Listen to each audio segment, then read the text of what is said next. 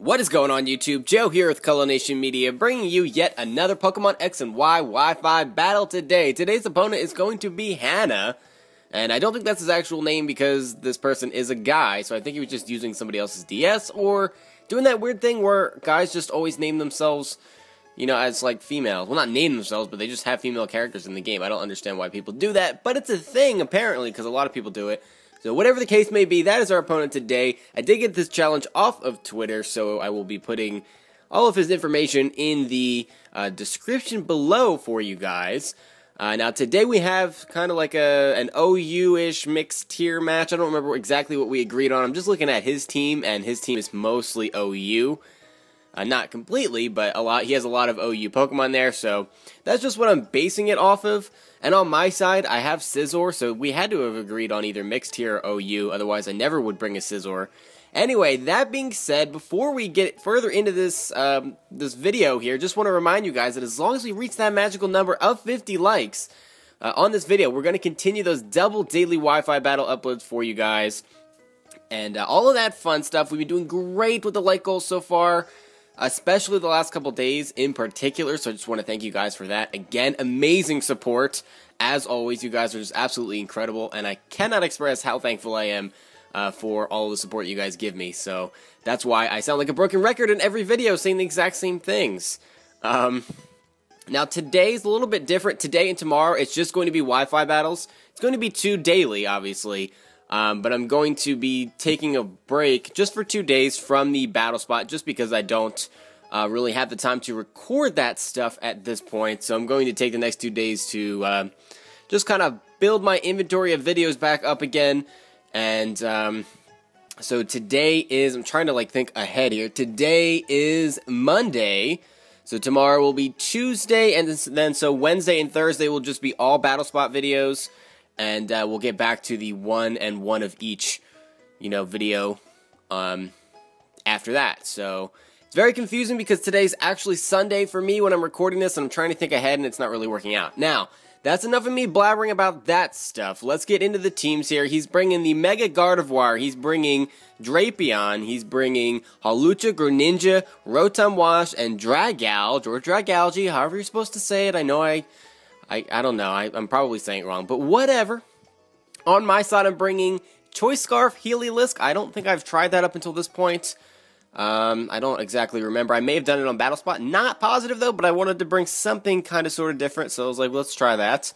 And we're going to be bringing the Defog Crobat, and Executor, which is a sub-seeding set. Also, Starmie, Umbreon, and Choice Banded Scizor. So some of this stuff is kind of standard, but it's stuff that's unusual for me. Stuff that I don't really know how to use because I've never used it before. And Choice Banded Scizor is one of those things. I've only used it maybe 2 or 3 times ever. So we're going to see if we can get it to work out here. Now, he's going to be leading off with his Drapion, and I'm leading off with Heliolisk, simply because I noticed that he has no Pokemon that are going to be immune to Volt Switch, or just Electric-type moves in general. He doesn't have a Ground-type. And he doesn't have anything with Volt Absorb either, so I'm pretty safe starting off here and just going for the Volt Switch and getting some Switch Initiative. So that does a lot of damage to this Drapion. He's going to lead off with a Toxic Spikes. So that's kind of interesting. And that's kind of okay for me because I am running Heal Bell on this Umbreon. I don't have Toxic. My only attacking move, or a move that can do any damage, is going to be Foul Play. So you know, the whole poison thing doesn't affect me too much as long as I can get Umbreon in here to go for the Heal Bow when something is poisoned. I also have Starmie that has the Rapid Spin and a Natural Cure as well, so that's a good combination. He's going to go for the knockoff here after setting up that second layer of Toxic Spikes. He's going to knock off my leftovers. That is a bit unfortunate because that passive recovery actually does help Umbreon a lot. And as you can see here, my Foul Play is doing a little bit of damage. It's doing slightly more than the Black Sludge recovery. Not really enough, though. But I can take these cross poisons very nicely as long as he doesn't have a Swords Dance up, and he doesn't at this point. So I'm not really worried. I can just keep whittling him down, and then if I need to switch out, I can do that and just finish him off with pretty much anything. And that's going to be a good time. I do have the Wish, so again, as long as he doesn't poison, I'm not really too worried about it. And actually, poison really isn't that big of a deal either because, like I said, I have the Heal Bell. So really, the worst case scenario for me would just be a critical hit, if anything. So I got the Wish off. Now I'm going to go for the Protect. You know, the typical Umbreon strategy. They don't all do this, and I much prefer to not get my own wishes. I like to try to pass them off because wish support from Umbreon is just absolutely fantastic. It doesn't do damage, but it helps with recovery so much, especially for Pokemon that can get worn down very easily with no form of reliable recovery on their own. So I'm going to go for Wish again here, and he goes for the Swords Dance. So he's going to have that attack boost. That is a bad time for me. Now he's going to be doing a lot of damage. And that is just, like I said, not too much fun. He's going to go for that Cross Poison, does a lot of damage. And I'm going for the Foul Play again, and that does way more damage this time. I know it's a resisted hit, but he's got the +2 attack now, so I mean, I'm going to be dealing quite a bit of damage. He can't live another one, so he's just going to go for the Cross Poison. I guess he figures that there's no reason in him, you know, switching out at this point, so I'm going to take that Cross Poison. I thought about trying to pass a Wish off and having myself at almost full health, but I figured, you know what, it's a better option to get rid of this thing right now, so that's exactly what I do. And out comes the Tsunami, which is his Rotom-Wash. He's going to burn me with the Will-O-Wisp, which is fine. He could have predicted me to switch out there, but I did not. I just decided to go for the Wish to try to get my HP back up. And now I'm going to have to go for the Heal Bell because I am burned. But in the process of doing that, he also burned himself via the Synchronize. So that is actually a great time for me. Get some residual damage on this thing. And I believe this is actually a Leftovers Rotom. So that works out very well. And that also means that he's not going to be Resto Chesto. So I need to keep that in mind. He's going to switch out into his Cherry Bomb, which is his Hawlucha. And I'm very much so scared of this thing. I do get the Heal Bell off, which is great.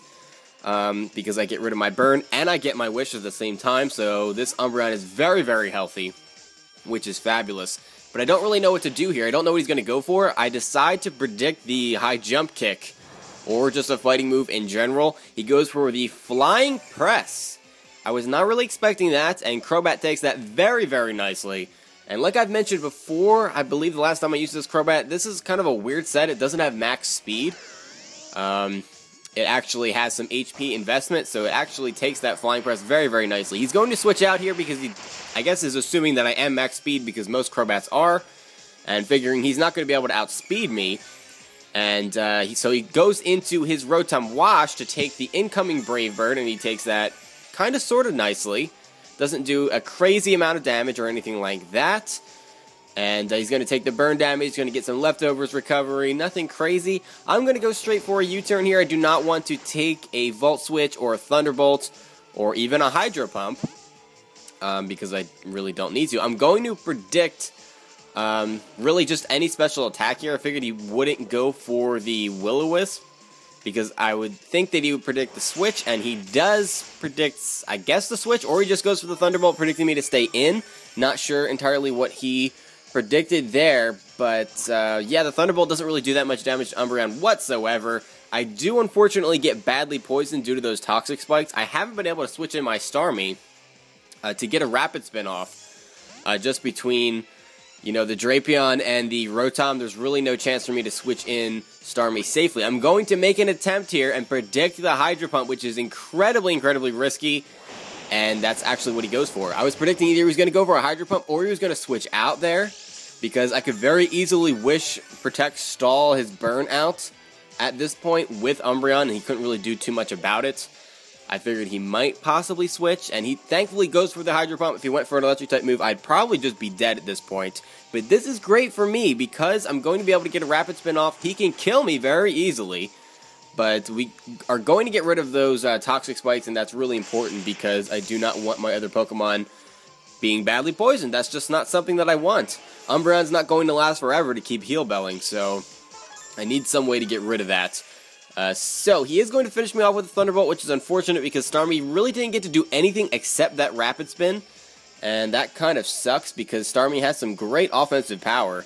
But it's just not working out this time. So he's going to just go for the Hydro Pump here as I bring my Umbreon back in. And that does some decent-ish damage. I'm going to get the Heal Bell off, so I'm going to get rid of the poison on Umbreon. And now the poison is gone for good, unless he somehow, you know, has something else that has Toxic or can set up Toxic Spikes again. And looking at that team, that Dragalge or Dragouge or whatever, definitely has the potential to do both of those things. They can run Toxic, they can run Toxic Spikes. I've seen both of them, so that could be a problem. And he's actually going to go right into that now, and there's nothing that I can do about it with Starmie dead. If he sets up those Toxic Spikes, I can't spin them away. That is a little bit of a problem. I actually predicted that he might possibly go for a Sludge Bomb here, so just in case he wanted to do that, I was going to switch into Scizor. I resist both of his stabs, and he just takes his opportunity to go for the Toxic Spikes. Like I said, that's a bit of a problem. I do go for the Bullet Punch, and I am Bandit, so that does a crap ton of damage to this thing. And even with the Black Sludge Recovery, that's going to be a 2-hit KO. He gets the Hydro Pump off, that doesn't do enough for a 2-hit KO back, so he's going to have to switch out here, and he switches into his Cherry Bomb, the Hawlucha. And I'm not sure if you thought I might switch out. There was really no reason for me to do that at this point, and his Hawlucha takes a crap ton of damage. And that does like a good 80% even after his lefty's recovery. And that is going to be the end of Hawlucha. He just decides to leave it in for Death Fodder. Maybe looking at the rest of my team, he decided he didn't need it anymore. I kind of felt like he was going to need it to get rid of Umbreon, but that is just my opinion on it. Who knows what was going on, you know, in his head during the match, because that's just two completely different things. So I'm going to switch in my Umbreon here, and I'm about at half health, so I'm actually just going to completely fodder it off, pretty much. He goes for the Water Pledge. That's one attack that I have not seen on a competitive Greninja, but it's pretty cool, I suppose. I mean, it has 80 base power, so it has the same power as Scald. And he's just going to finish me off with 2 Water Pledges. I think I was going for a Wish there. I'm not even sure. It doesn't matter.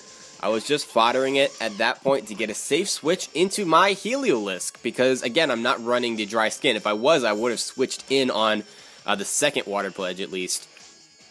But that is not the case. This is solar-powered. So he's going to switch out here, and that was a good play because this thing is Scarfed, and I don't know if that's standard for this. I'm really not sure. I haven't run into a lot of Heliolisk, to be honest, so I don't know if the people that do run Heliolisk decide to Scarf it or not, but I thought I would try it, because why not?